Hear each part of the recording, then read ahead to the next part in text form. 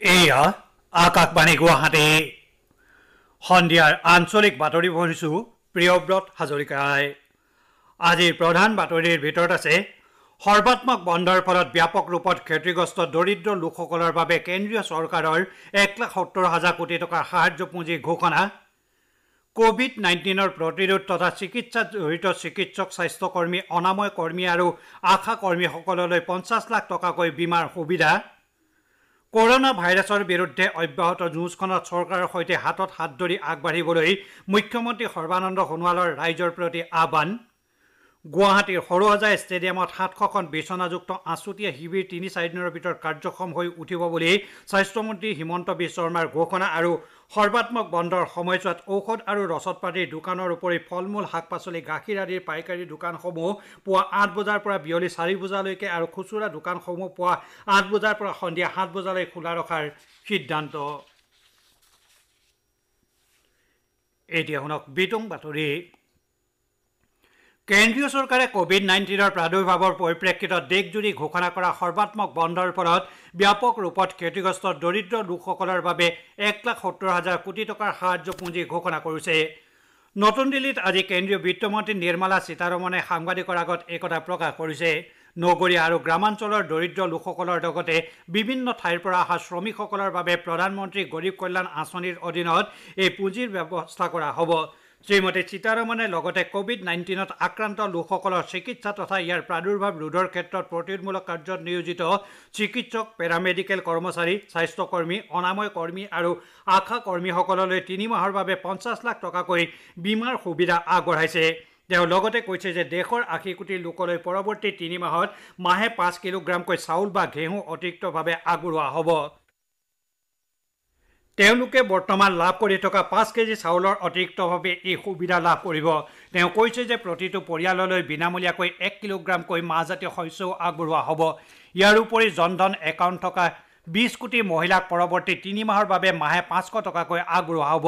লগতে এনৰেগা আঁচনিৰ অধীনত শ্ৰমিকৰ মজুৰি বৰ্তমান 182 টকাৰ পৰা 202 টকালৈ বৃদ্ধি কৰা হৈছে। ইয়াৰ দ্বাৰা 13 কোটি 62 লাখ পৰিয়াল উপকৃত হ'ব। কেন্দ্ৰীয় চৰকাৰে লগতে 3 কোটি দৰিদ্ৰ জ্যেষ্ঠ নাগৰিক, দুখীয়া, বিধৱা মহিলা আৰু বিশেষভাৱে সক্ষম লোকলৈ 1000 টকাকৈ এককালীন সাহায্য আগবঢ়াব। ইয়াৰ উপৰি প্ৰধানমন্ত্ৰী কিষাণ যোজনাৰ অধীনত দেশৰ 8 কোটি 70 লাখ খেতিয়কক এপ্ৰিল মাহৰ প্ৰথম সপ্তাহৰ ভিতৰত 2000 টকাকৈ আগবঢ়াব। কেন্দ্ৰীয় চৰকাৰে ইতিমধ্যে ৰাজ্য চৰকাৰসমূহক নিৰ্মাণ খণ্ডৰ সৈতে জড়িত শ্ৰমিকসকলক কিছু সকাহ দিয়াৰ উদ্দেশ্যে গৃহ আৰু নিৰ্মাণ শ্ৰমিক কল্যাণ পুঁজি ব্যৱহাৰ কৰিবলৈ নিৰ্দেশ দিছে। মুখ্যমন্ত্ৰী সৰ্বানন্দ সোণোৱালে কৰোনা ভাইৰাছৰ বিৰুদ্ধে অব্যাহত থকা যুঁজখনত জনসাধাৰণক চৰকাৰৰ সৈতে হাতে হাত ধৰি আগবাঢ়িবলৈ আহ্বান জনাইছে। শোণিতপুৰ জিলা প্ৰশাসনৰ কোভিড-19 বিৰুদ্ধে গ্ৰহণ কৰা প্ৰস্তুতিৰ বুজ লৈ তেজপুৰ চিকিৎসা মহাবিদ্যালয় হস্পিটেলত উপস্থিত হৈ মুখ্যমন্ত্ৰীগৰাকীয়ে এই কথা প্ৰকাশ কৰিছে। তেওঁ জিলাখনৰ উপায়ুক্তক জনসাধাৰণে সৰ্বাত্মক বন্ধৰ সময়ছোৱাত যাতে কোনো সমস্যাৰ সন্মুখীন নহয় তাৰ বাবে অত্যাৱশ্যকীয় সামগ্ৰী যোগান নিশ্চিত কৰিবলৈ নিৰ্দেশ দিয়ে। তেওঁ লগতে জিলা চেম্বাৰ্ছ অৱ কমাৰ্চক মূল্য বৃদ্ধি তথা অত্যাৱশ্যকীয় সামগ্ৰীক লৈ একাংশ অসাধু ব্যৱসায়ীয়ে যাতে দাম বৃদ্ধি কৰিব নোৱাৰে তাৰ বাবে সতৰ্ক দৃষ্টি ৰাখিবলৈ আহ্বান জনায়। তেওঁ জিলা উপায়ুক্তৰ কাৰ্যালয়ত জনসাধাৰণৰ যিকোনো অভাৱ অভিযোগৰ মীমাংসা কৰিব পৰাকৈ এটা নিৰীক্ষণ কোষ গঠন কৰিবলৈ নিৰ্দেশ দিছে। আনহাতে চাহ বাগিচা অঞ্চলসমূহত কোভিড-19 সন্দৰ্ভত সজাগতা সৃষ্টিৰ বাবে মুখ্যমন্ত্ৰীয়ে স্বাস্থ্য বিভাগৰ বিষয়াসকলক নিয়মীয়াকৈ মাইকৰ জৰিয়তে ঘোষণা কৰিবলৈ নিৰ্দেশ দিয়ে। দেশৰ বিভিন্ন ঠাইৰ পৰা স্বগৃহলৈ উভতি অহা যুৱক যুৱতীসকলে যাতে কোনো কাৰণতেই স্বগৃহ বন্দিত্বৰ নীতি নিয়মসমূহ উলংঘন নকৰে তাৰ ওপৰত মুখ্যমন্ত্ৰীয়ে গুৰুত্ব দিছে। মুখ্যমন্ত্ৰীয়ে চাহ বাগিচাৰ বহিৰাজ্যৰ পৰা অহা যুৱকসকলৰ স্বাস্থ্য পৰীক্ষাৰ বাবে ভ্ৰাম্যমাণ চিকিৎসা গোটৰ বাহন ব্যৱহাৰ কৰিবলৈ স্বাস্থ্য বিভাগক নিৰ্দেশ দিয়ে। ইফালে তেজপুৰ চিকিৎসা মহাবিদ্যালয়ৰ সাংবাদিকৰ আগত শ্ৰী সোণোৱালে বৰ্তমান সময়ত অত্যাৱশ্যকীয় তথা জৰুৰীকালীন সেৱাৰ সৈতে জড়িতসকলৰ প্ৰতি ধন্যবাদ জ্ঞাপন কৰে। পৰিষ্কাৰ পৰিচ্ছন্নতাৰ ওপৰত আটাইকে গুৰুত্ব আৰোপ কৰিবলৈ আহ্বান জনাই তেওঁ কৈছে যে চৰকাৰে অসমৰ প্ৰতিজন লোকক কৰোনা ভাইৰাছৰ প্ৰাদুৰ্ভাৱৰ পৰা ৰক্ষা কৰিবলৈ প্ৰয়াস অব্যাহত ৰাখিছে। তেওঁ কৈছে যে ৰাইজৰ সহযোগত ৰাজ্য চৰকাৰ অগ্নি পৰীক্ষাৰ সন্মুখীন হ'ব লাগিব। চৰকাৰে জনসাধাৰণক ৰক্ষা কৰাৰ বাবে সকলো ব্যৱস্থা গ্ৰহণ কৰিছে বুলি তেওঁ দৃঢ়তাৰে প্ৰকাশ কৰে। মুখ্যমন্ত্ৰীয়ে পাছত লখিমপুৰ আৰু ধেমাজি জিলাত উচ্চপদস্থ বিষয়াসকলৰ পৰা কোভিড-19ৰ বিৰুদ্ধে প্ৰস্তুতি সন্দৰ্ভত বুজ লয়।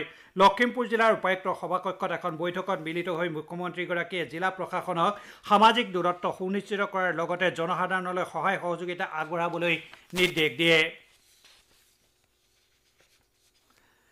স্বাস্থ্যমন্ত্ৰী ডক্টৰ হিমন্ত বিশ্ব শৰ্মাই কৈছে যে কৰোনা ভাইৰাছৰ সংক্ৰমণ প্ৰতিৰোধ আৰু যিকোনো সংকটৰ বিৰুদ্ধে দৃঢ়তাৰে সন্মুখীন হোৱাৰ বাবে অসম চৰকাৰৰ স্বাস্থ্য বিভাগে যুদ্ধকালীন ক্ষিপ্ৰতাৰে কাম কৰি আছে।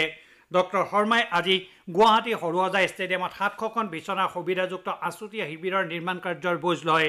মন্ত্ৰীগৰাকীয়ে কৈছে যে যদিহে কোনো এগৰাকী ব্যক্তি কোভিড-19ত আক্ৰান্ত হয় তেন্তে তেওঁৰ পৰিয়ালৰ সদস্যসকলক এই শিবিৰত ৰখা হ'ব। তেওঁ লগতে কয় যে 3-4 দিনৰ ভিতৰত এই শিবিৰটো নিৰ্মাণ সম্পূৰ্ণ হৈ উঠিব। প্ৰয়োজনত আন এটা একেধৰণৰ শিবিৰ গুৱাহাটীতে স্থাপন কৰা হ'ব।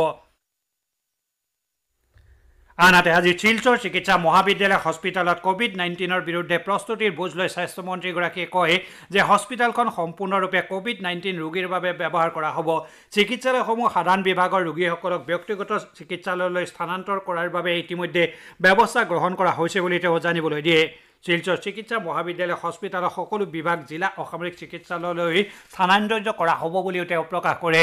তেওঁ লগতে কৈছে যে কাইলৈ অথবা পৰহিলৈৰ পৰা MBBSৰ চূড়ান্ত বৰ্ষৰ 700 ছাত্ৰ-ছাত্ৰী আৰু নাৰ্ছিঙৰ চূড়ান্ত বৰ্ষৰ 2000 ছাত্ৰ-ছাত্ৰীক কোভিড-19ৰ চিকিৎসাৰ বাবে প্ৰশিক্ষণ দিয়া হ'ব।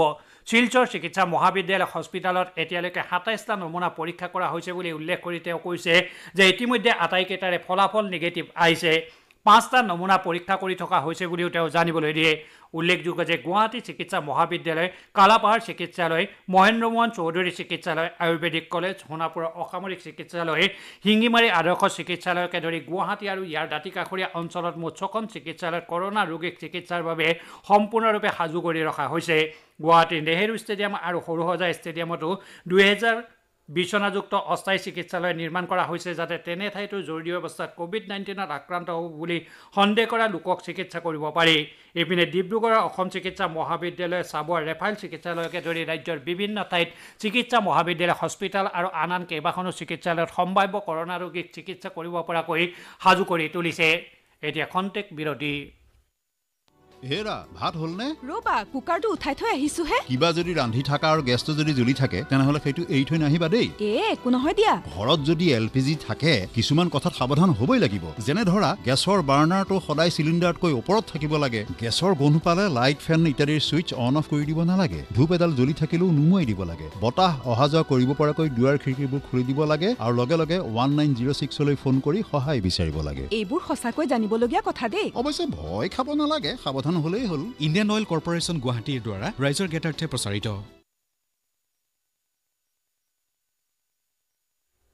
আপোনালোকে বাতৰি শুনিছে আকাশবাণী গুৱাহাটী কেন্দ্ৰৰ পৰা। কোভিড-19ৰ সংক্ৰমণ প্ৰতিৰোধৰ উদ্দেশ্যে সতৰ্কতামূলক ব্যৱস্থা হিচাপে কেন্দ্ৰীয় আৰু ৰাজ্য চৰকাৰে ঘোষণা কৰা সৰ্বাত্মক বন্ধৰ সময়ছোৱাত ৰাইজে যাতে অত্যাৱশ্যকীয় সামগ্ৰীসমূহ সংগ্ৰহ কৰিব পাৰে তাৰ বাবে চৰকাৰে প্ৰয়োজনীয় ব্যৱস্থা গ্ৰহণ কৰিছে।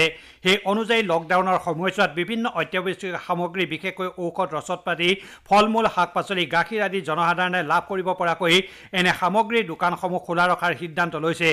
কিন্তু জনসাধাৰণৰ অধিক সমাগম নোহোৱাটো সুনিশ্চিত কৰি ৰাজ্যৰ বিভিন্ন ঠাইত পাইকাৰী বিক্ৰেতাসকলে পুৱা 8 বজাৰ পৰা বিয়লি 4 বজালৈকে আৰু খুচুৰা ব্যৱসায়ীসকলে পুৱা 8 বজাৰ পৰা সন্ধিয়া 7 বজালৈকে সামগ্ৰী বিক্ৰী কৰিব পাৰিব।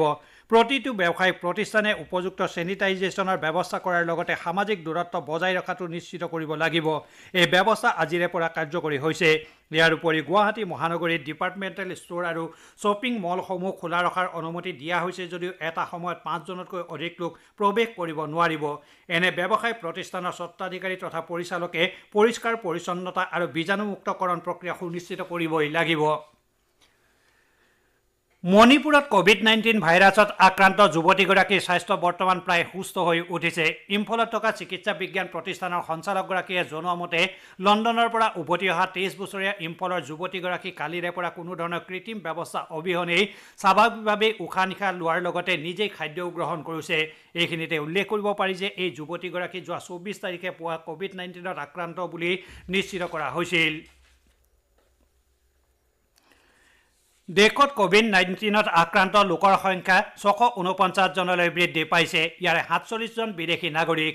স্বাস্থ্য আৰু পৰিয়াল কল্যাণ মন্ত্ৰালয়ে প্ৰকাশ কৰা তথ্য অনুযায়ী এতিয়ালৈকে 43 জন ৰোগী সুস্থ হৈ ঘৰলৈ উভতিছে। অৱশ্যে এতিয়ালৈকে কোভিড-19ত আক্ৰান্ত 13 জন লোকৰ মৃত্যু ঘটিছে। ভাৰতীয় চিকিৎসা গৱেষণা পৰিষদে প্ৰকাশ কৰা মতে এই পৰ্যন্ত 24,254 জন ব্যক্তিৰ 25,000 নমুনা পৰীক্ষা কৰা হৈছে। ইফালে কেন্দ্ৰীয় স্বাস্থ্যমন্ত্ৰী ডঃ হৰ্ষবৰ্ধনে চিকিৎসক, নাৰ্ছ আৰু পেৰা মেডিকেল কৰ্মচাৰীসকলৰ প্ৰতি কোনো ধৰণৰ বৈষম্য নকৰিবলৈ জনসাধাৰণৰ প্ৰতি আহ্বান জনাইছে। এটা বাৰ্তাত তেওঁ কৈছে যে এই লোকসকল কৰোনা ভাইৰাছৰ বিৰুদ্ধে ভাৰতে অব্যাহত ৰখা যুঁজখনত সমূহ সময়ত থিয় দি যুঁজ দিছে। তেওঁ জনসাধাৰণক এইসকল স্বাস্থ্য তথা চিকিৎসা কৰ্মীৰ প্ৰতি বৈষম্যমূলক আচৰণ নকৰি তেওঁলোকক উৎসাহিত কৰিবলৈ আহ্বান জনায়। অসম আৰক্ষীয়ে লকডাউন অথবা সৰ্বাত্মক বন্ধৰ সময়ছোৱাত কোভিড-19 প্ৰতিৰোধৰ বাবে সকলো ৰাজ্যকে ঘৰত আবদ্ধ হৈ থাকিবলৈ অনুৰোধ জনাইছে। অতি জৰুৰী বয়বস্তু অথবা ঔষধ ক্ৰয়ৰ বাবে ব্যক্তি এগৰাকীয়ে তেওঁৰ ওচৰৰ বজাৰ বা দোকানলৈ যোৱাত বাধা নাই যদিও যান বাহনৰ সলনি খোজকাঢ়িয়ে যাবলৈ আহ্বান জনাইছে। ঔষধ কিনিবলৈ যোৱাৰ সময়ত প্ৰেছক্ৰিপশ্যন অথবা চিকিৎসকে দিয়া আন কাগজ লগত লৈ যাবলৈ অনুৰোধ জনাইছে। আজি পুৱা পৰ্যন্ত আইন ভংগ কৰাৰ অভিযোগত 6খন জিলাত 53 জন ব্যক্তিক আৰক্ষীয়ে গ্ৰেপ্তাৰ কৰিছে। এই পৰ্যন্ত 6টা গোচৰ ৰুজু কৰা হৈছে বুলি আৰক্ষীয়ে জানিবলৈ দিছে। ৰাজ্য চৰকাৰে কৰোনা ভাইৰাছৰ সংক্ৰমণৰ এই জটিল সময়ছোৱাত জনসাধাৰণৰ স্বাস্থ্য সুৰক্ষা নিশ্চিত কৰাৰ বাবে ইচ্ছুক লোকক সহায় সহযোগিতা আগবঢ়াবলৈ আহ্বান জনাইছে। স্বাস্থ্যমন্ত্ৰী ডঃ হিমন্ত বিশ্ব শৰ্মাই কৈছে যে যিসকল লোকে ৰাইজক সহায় কৰাৰ লগতে চৰকাৰক সহযোগ কৰিবলৈ বিচাৰে তেওঁলোকে অসম আৰোগ্য নিধিৰ বেংক একাউণ্টত আৰ্থিক বৰঙণি আগবঢ়াব পাৰিব। তাৰ বাবে অসম আৰোগ্য নিধিৰ ভাৰতীয় ষ্টেট বেংকৰ একাউণ্ট নম্বৰ 3212481010 বৰঙণি আগবঢ়াব পাৰিব। ভাৰতীয় ষ্টেট বেংকৰ একাউণ্ট নম্বৰটো আকৌ এবাৰ কৈ দিছোঁ 3212481010। বেংক একাউণ্টৰ IFSC কোডটো হ'ল SBIN 0010755। IFSC কোডটো আকৌ এবাৰ কৈ দিছোঁ SBIN 0010755। উল্লেখযোগ্য যে ইতিমধ্যে জনপ্ৰতিনিধিকে ধৰি বিভিন্নজনে জনসাধাৰণক এই জটিল সময়ত সহায় কৰাৰ বাবে বৰঙণি আগবঢ়াইছে।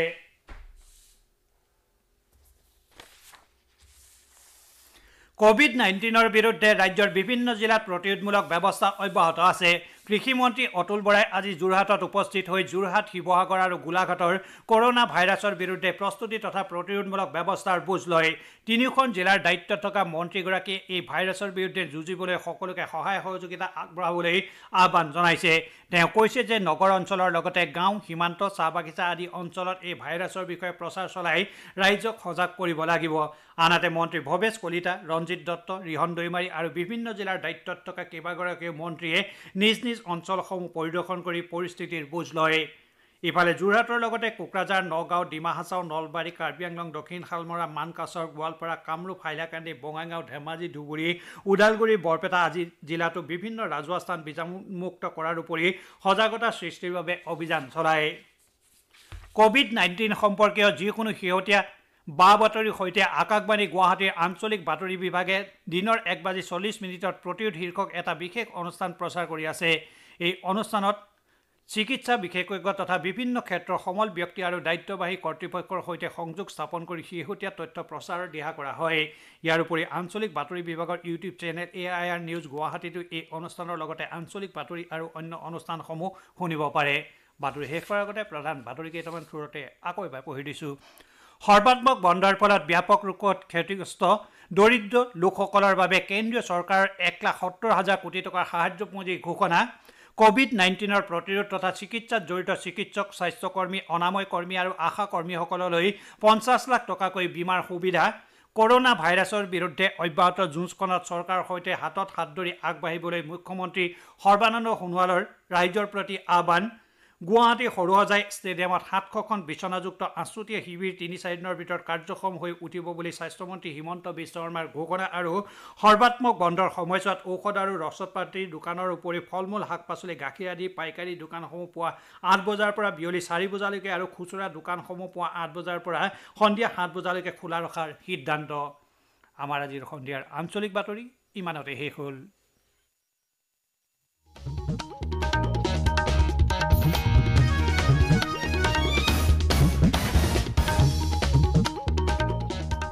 ये आकाशवाणी है। अब आप मुकेश कुमार